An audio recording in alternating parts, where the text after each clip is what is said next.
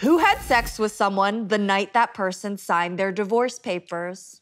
Damn. Green card marriage? Could have been a green card marriage. If you have a green card marriage, don't say it. I'm hoping that the papers being signed was like part of the foreplay. I really hope it was part of the sex, you know what I mean? Oh, that's honestly hot.